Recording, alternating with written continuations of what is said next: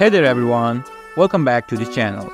I'm Solvin from Gaming 24/7 and on today's episode of Land of Dawn, I'm gonna show you how to become a mentor or find an apprentice on Mobile Legends.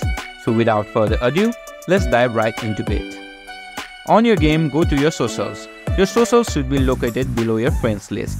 Just go ahead and tap on it. Once you're in your social page, you can see a mentor info tab on the left side of the screen. Just go ahead and tap on it.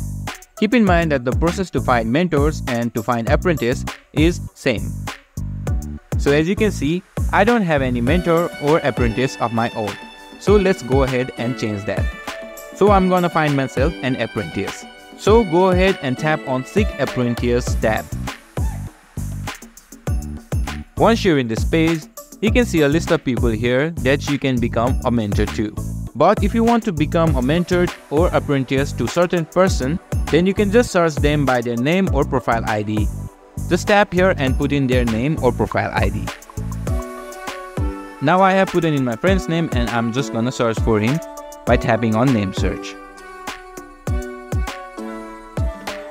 So the epic ranked player is my friend. So to become his mentor, I'm just go ahead and tap on apply. Now you will have to fill in an application before you invite him to become your apprentice. So just go ahead and tap on the down arrow and you can find pre-made application here. Just tap on any one of it and tap on OK to send the request. Here, the game has notified me that application has been sent and it's waiting for its approval.